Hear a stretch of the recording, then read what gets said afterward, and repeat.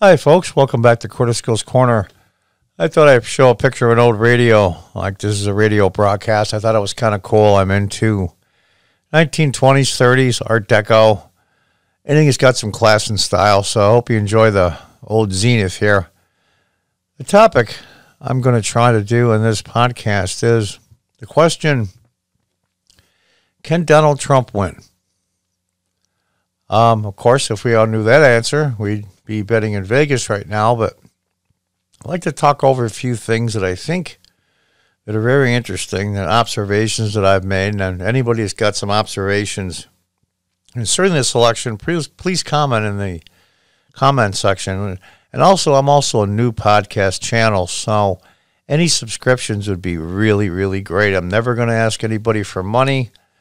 I just need to get to 1,000 subscribers so I get a little better equipment when the ad money comes in. But let me get back to the topic of Donald Trump winning. I don't know, but the polls, of course, looking right now, they're closing. He's still behind. But there's certain things that are happening that are just odd. We can start with the Trump rallies. Whether you're for him or against him is immaterial. The point I'm trying to make, you'll see tens of thousands of people at every rally. And it's not the same people. There'll be 3 times the amount outside that couldn't get in.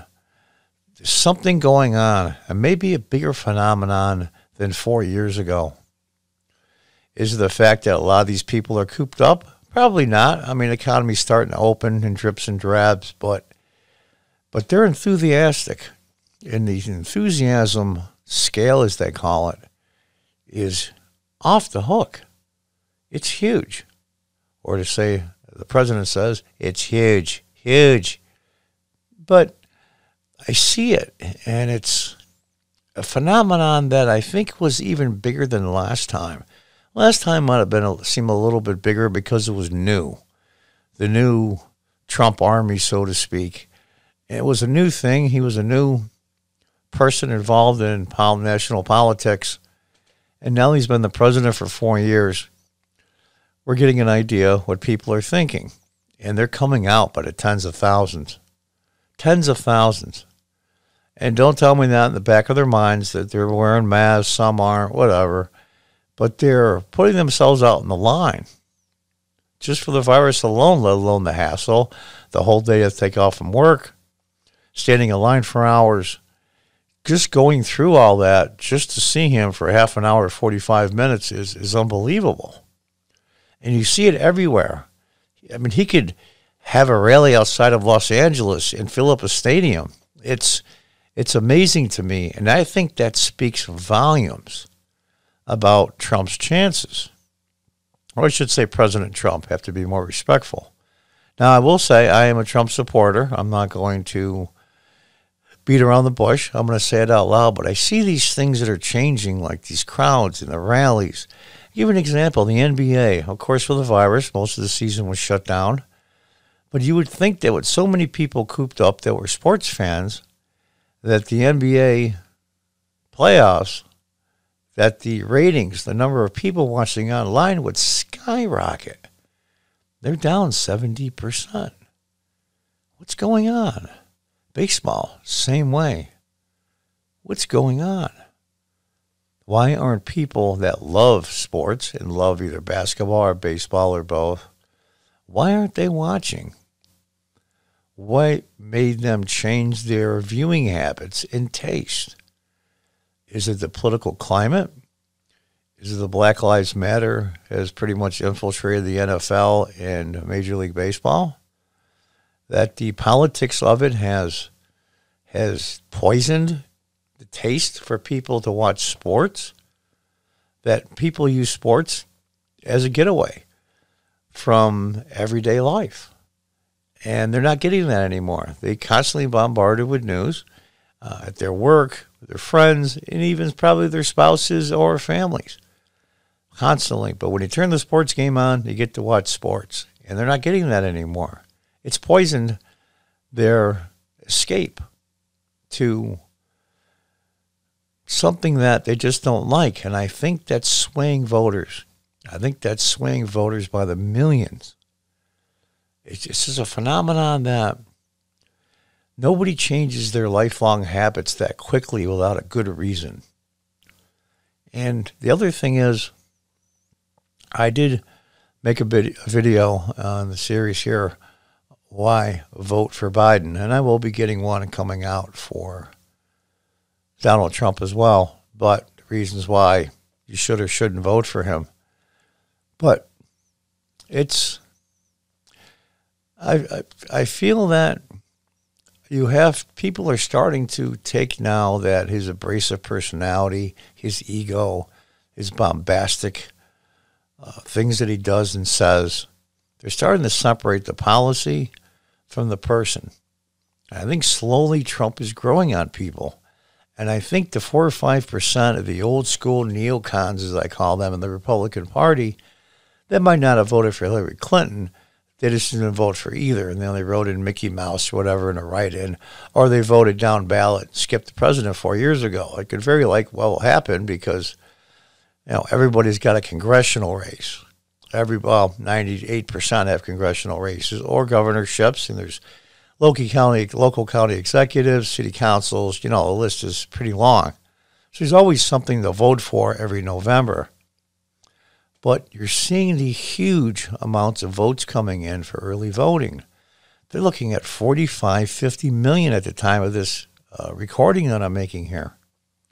And if I recall, it was 160, 170 million voted in 2016. And they're almost a third of the way there already in early voting, and there's still 10, 11 days to go. Something is happening. Something is happening.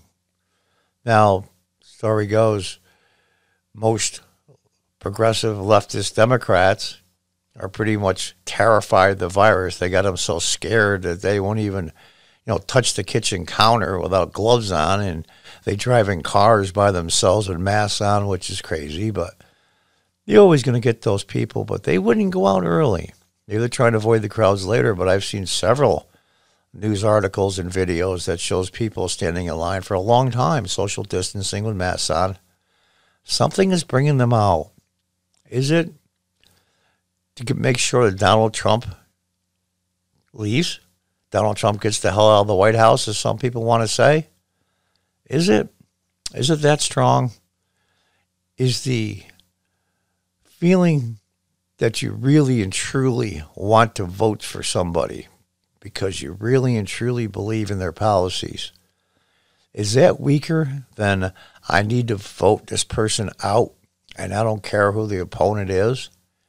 Which side is stronger? I think, I'll be 64 next month, so I have a little bit of life experience. I think that voting for somebody, people are more likely to go out of their way, stand in line, hours, go through the hassle, because they're voting for somebody. Granted, hatred is a powerful emotion too, and it does motivate people, but I'm beginning to wonder, maybe the polls are wrong. They always are. I mean, if somebody had a perfect poll, they would be a gazillionaire. But something is going on. I think most of the people have made up their mind what they're going to do. I believe 85, 90% are already pretty much locked in. But with the developments in the last few days with Biden's family, I think that 8, 10% in the middle are starting to think hard. But you'll see a Biden rally or a Biden event. I mean, my God, I've seen more people at a local high school baseball game. I mean, what's happening? What's happening? You saw that with Hillary Clinton, where they would only show the front of the crowd by the stage because the rest of it was empty, and they didn't want to embarrass her on the mainstream media. Now Fox and them, they showed, of course, the big empty area, but they kept showing the same people over and over to make it look like it was big. They do the opposite with Trump. They'll only show the people around where he's standing and not the whole area, plus to triple that outside. But I'm just wondering, and I think it's just me shooting the breeze with you, just like you're sitting here talking to me, and that's why I put the radio here, so it'll be like the old days. Just listen to a broadcast, try to relax, and just think about the topic that we're talking about. And I think Trump has about a 60% chance. I think his chances have gone that high. And we can go back and forth on the reasons why, and I won't do that now. But something's happening to the American public that when it comes to politics, that there's huge, huge, huge changes in people's attitudes. You're probably going to get the biggest turnout in the history of the presidential election by a percent of eligible voters. Now, they normally say big turnout is good for Democrats. I live in upstate New York. I've run in several local races. I've been a councilman in the past. And that's true to a certain extent, but something else is going on. The registrations are going through the roof. And I just can't put my finger on it and call it a gut feeling. Call it a premonition. Call it whatever you will. That I think that the enthusiasm that's churning around in the American psyche right now, and the chances just to get the hell out of the house for many, they've been working from home on their computer, they want life to go back to normal. Well, they say, well, when there's a crisis like the pandemic, the person that's in charge, i.e. the president, gets all the blame. And they're doing their best to blame him. Was he perfect in response? No, but he did pretty well considering he had no idea what he was dealing with, and I think he did pretty good. But when you're the president, when things go wrong, you get the heat. If you get the credit for a sunny day, you've got to take the hit for a rainy day as well. But the last time people, and the Gallup poll just a few weeks ago said, are you better off than you were 4 years ago? And stunningly enough, 56% said they were better off in a pandemic than they were 4 years ago. I think that tells me something. I think it tells me that the last time things were going well for them was when Trump was president. Not Obama, not Bush, not anybody else. Things were going really well for me under the presidency of Donald Trump. And I think they want to go back to that normal. Not the normal is there's no bombastic big mouth and blah, blah, blah. I think just a normal everyday life. You know, that's the way the president is. Don't pay any attention. You laugh it off. And that's the way it was before. And the policies were kicking in. And things were actually changing for the better. The lowest unemployment for blacks in the United States in the history of the country. The lowest unemployment for Hispanics in the history of the country. The millions and millions of jobs that were created, I believe close to 75% were filled by women. It's an extraordinary thing. And a lot of them that hate Trump just don't want to see that. But I think people are smart enough to separate the policy from the person. Now, I watched bits and pieces of the debate tonight. I don't think it changed anybody's mind. But something is going on. Something is really going on with the hectic pace of the election. American politics is always messy and loud and, crazy. And that's the way we always are. And that's just part of our national heritage, so to speak. But something really, really amazing, I think, is happening to the electorate and the different parties, both the Republicans and the Democrats. I'll leave you with this. Those of you that haven't voted yet, please do. And I encourage people to vote in person. There's a lot of early voting. Wear a mask. Take your social distancing. You'll be fine. It's no different than standing in line at the grocery store, at the bank, or any other place we go to in our daily lives. Doctor, anywhere you want to go.